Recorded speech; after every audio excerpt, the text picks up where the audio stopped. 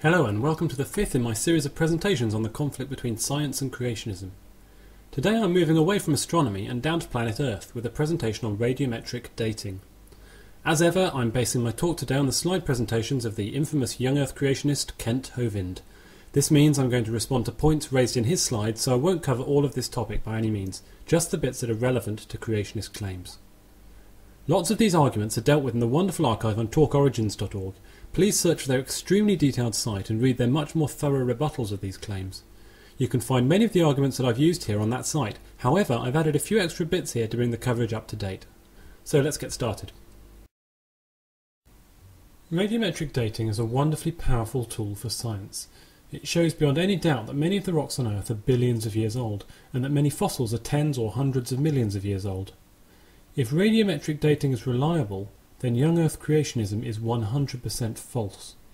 If creationists cannot successfully counter this scientific discipline, then their entire argument is dead.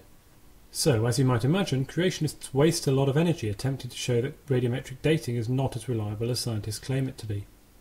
There is lots of good information on Wikipedia, as ever, so please check out the articles on that site if you get time. What is radiometric dating?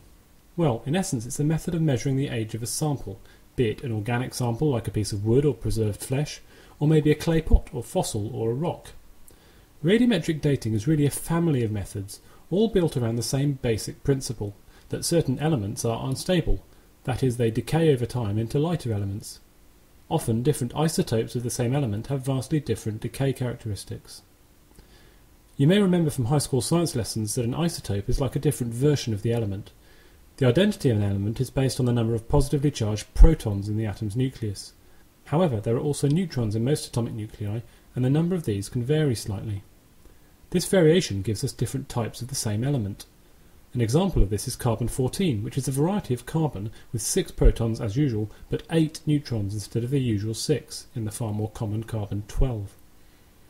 Carbon-14 decays rapidly over time, well, rapidly in geological timescales. It has a half-life of around 5,730 years. That means that if you keep a sample of carbon-14 for 5,730 years, you would expect half of it to have decayed in this time. After another 5,730 years, you would expect half of the remainder to have decayed, leaving you with just 1/4 of the initial sample, and so on. Continuing with the example of carbon, the interesting thing about the two isotopes of carbon, carbon-14 and carbon-12, is that carbon-12 is very stable, meaning that after a few thousands of years you would expect essentially none of it to have decayed. This means that if you start with a sample of a known ratio of carbon-14 to carbon-12, say 1:1, then you leave it for a certain amount of time, you can measure the ratio of these two elements again, and from that you can work out what fraction of the carbon-14 has decayed, and hence, with a bit of maths, how long it has been decaying for, based on its known half-life. So, as an example, let's say we started with equal amounts of carbon-14 and carbon-12, and then, at a later time, we find that there is now only half as much carbon-14 as carbon-12. Then, given that we know that the amount of carbon-12 is constant, we know that half of the carbon-14 has decayed, and hence we know that the sample is about 5,730 years old. If only 1% has decayed, for example, then we can calculate that the sample is around 83 years old. Of course, this means that you have to know the initial ratio of these two isotopes in the sample, and there are means of working this out. But in a very general sense, this is how radiometric dating works. Of course, the modern technique is very much more advanced than this, but creationists almost always dwell on a very simple caricature of this most simple explanation to develop their arguments. They never seem to bother looking up how this technique is actually used today in practice. And you'll see that this is essentially the failing behind all of their arguments. Radiometric dating methods have been hugely improved over the last century since their invention, and the modern techniques can control for, or in many cases totally avoid, all of the complaints that creationists have about the massively oversimplified caricatures that they claim to represent the cutting edge of modern scientific technique. The official presentations given by members of the creationist group Answers in Genesis often state that radiometric dating relies on several flawed assumptions. In reality, this simply isn't true. The reason why the creationists believe this is often because they have this idea that radiometric dating is still being performed in the same way that it's taught in high school, basically what I described on the previous slide. Whereas, in practice, scientists today use a process called Isochron Dating, which makes none of the assumptions that creationists complain about. I'll cover that on the next few slides. But what are these assumptions anyway? Assumption 1, the original quantity of the various isotopes needs to be known. This is just false. Isochron dating, as we'll see, does not require this assumption. It allows you to derive the original ratios of the various isotopes from the results you get. Even with the simple version of radiometric dating given on the last slide, you can get round this problem if you actually measure a third quantity, the amount of the decay product or daughter isotope left. With this information, you can then get a better idea of the actual initial ratio of the two parent isotopes, because you know how much of the parent radioactive isotope decays into how much of the daughter isotope. So you can add together the remaining parent isotope and the amount that must have decayed to produce the observed amount of the daughter. Of course, you're assuming that you know that there was none of the daughter isotope in the sample initially, or that you know how much there was. This is usually a fair assumption, but not always. The second assumption is that the decay rate doesn't change. I guess this is the big one. Decay rates are built on some of the most fundamental laws of physics. It will be impossible for them to change. We know all the various ranges of temperature and pressure to which most samples are submitted, and we have tested decay rates under these extremes in addition to changing magnetic fields and the presence of other chemicals. They always remain constant. We can even test decay rates over time using light emitted from distant supernovae. If you recall from earlier presentations, we can measure supernovae over very large astronomical distances, and hence back a long way in time into the past. We don't detect any change in decay rates whatsoever using this method.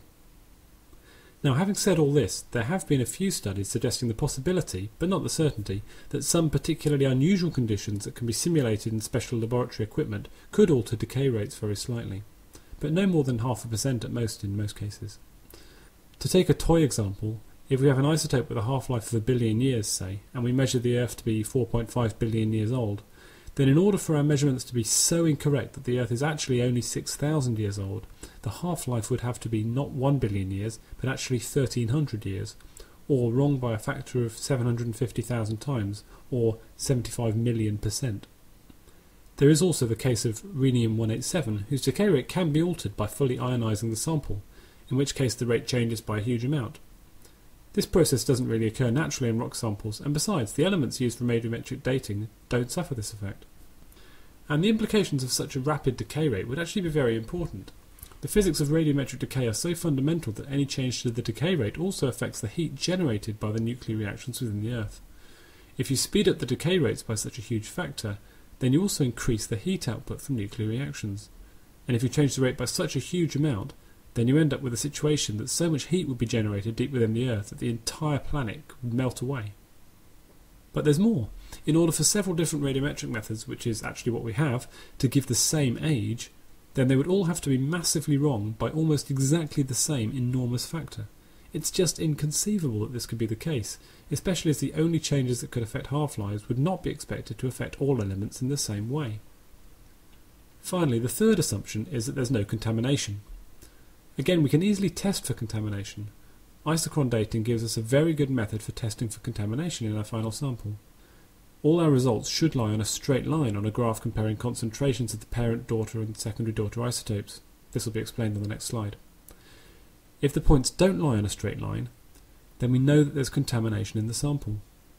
Most processes that could affect the sample during its lifetime will only give it a younger apparent age than the true value, therefore making the problem worse for young Earth creationists.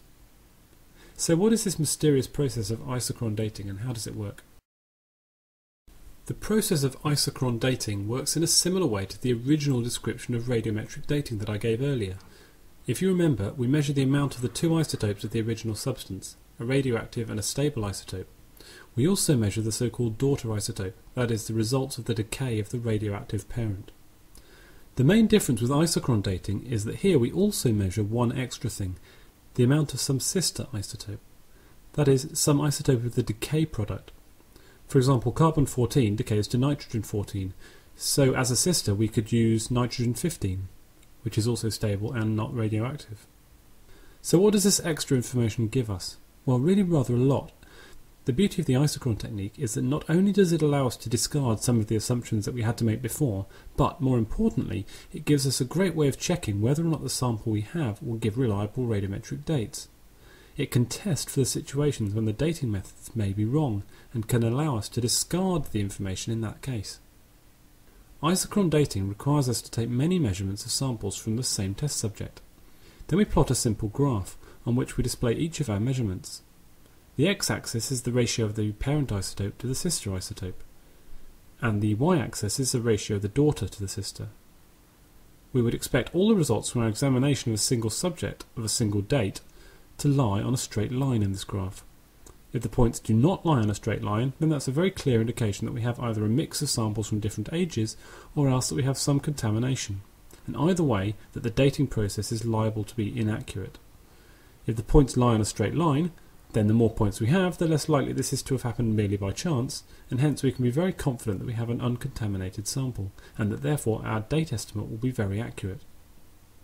What is this mysterious straight line graph that we're using here? Let's look at it in a bit more detail. In this slide I'll show the Isochron Dating method in action. This is the graph that I've been talking about.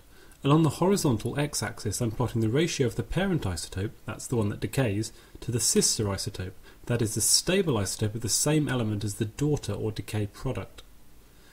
This sister isotope is not a product of the decay and it's stable, so its concentration won't change. On the vertical y-axis I'm plotting the ratio of the daughter, the decay product, to the sister. In any sample you would expect the ratio of daughter and sister isotopes to be the same at formation.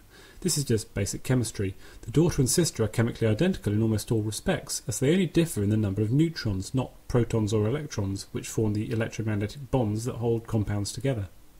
So whatever the ratio on the y-axis is, it would have been the same for all of our samples initially. So the values when this rock was formed would have looked something like this. There are some rare processes that could differentiate between daughter and sister, but they're well studied and produce a tiny effect. So what happens as the rock ages? Well, the radioactive parent isotope decays into the daughter isotope, so that means that the ratio of parent to sister goes down. Remember that the amount of the sister isotope doesn't change as it's not radioactive, so it doesn't decay. And it isn't being created in the decay reaction either. That means that the points would move to the left as the parent decays. However, the parent decays into the daughter isotope, so the ratio of daughter to sister is going to increase. That means that the points will move upwards too, and the amount that they'll move in both directions will be related to the amount of the parent isotope. The more there is of the parent, the more will have decayed, and the more the daughter will have been produced. If we put this all together, we see that the points in the graph will move diagonally over time, like this. And that will leave them on a diagonal line with a gradient that's related to the age of the sample. The older the sample, the steeper this line will be, and that's how we can derive the age. As you can see, if there's been any contamination, say increasing the amount of the daughter isotope, then you will see points shifted vertically on this plot. If the contamination affects both daughter and sister isotopes, then the point will be shifted horizontally. Either way, the points won't lie on a straight line, so you'll know that some contamination has occurred. You can either just throw out the contaminated results and proceed with the remainder, or sometimes it must be concluded that it's impossible to get a reliable age for the sample that you're testing.